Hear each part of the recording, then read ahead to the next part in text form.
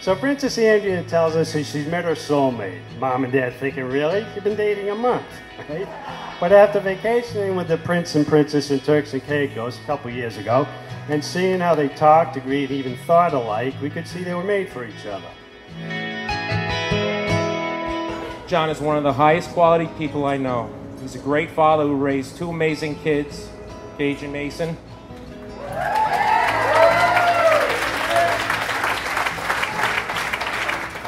He's also hard-working, passionate, and handsome. Even if we've been mistakenly called brothers on more than one occasion, that upsets John. I have no doubt that you'll be a great husband, John, but getting to know Andrea over the years, I found her to be just as hard-working, but also an amazing example of what it is to have a kind, giving heart. For those of you that don't know me, I am Ashley, Andrea's sister, and just a few hours ago, I am John's sister-in-law now too. Welcome to the family, John.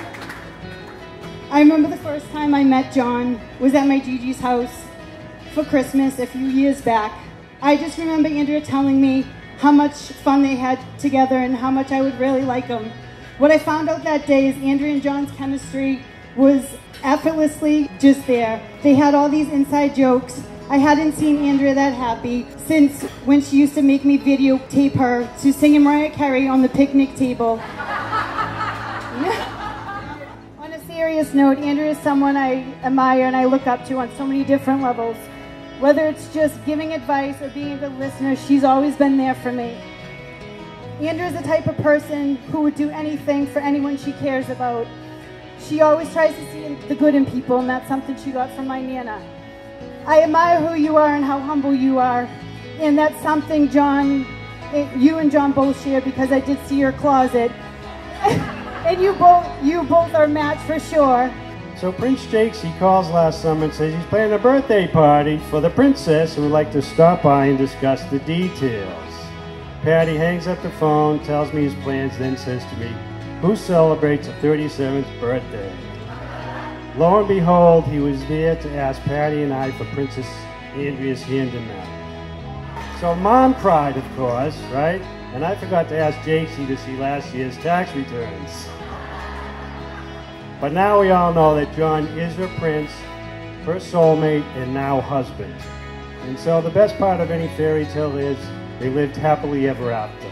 Love you guys and congratulations. I'm so grateful that I was able to be here tonight to celebrate alongside John and Andrea. To my very best friend, this beautiful new wife, may you be friends to each other only as lovers can, and may you love each other only as best friends can. Let's raise our glasses and toast to this beautiful couple. May years of happiness and amazing memories await you. May your friendship continue and grow over the years to come. I love you both very much. Congratulations to Andrea and John. Stopping or stalling, we're never growing up, but we're always growing old.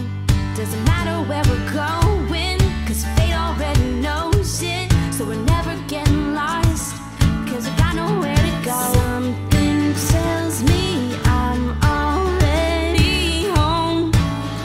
I'm home. The grass is greener everywhere we go.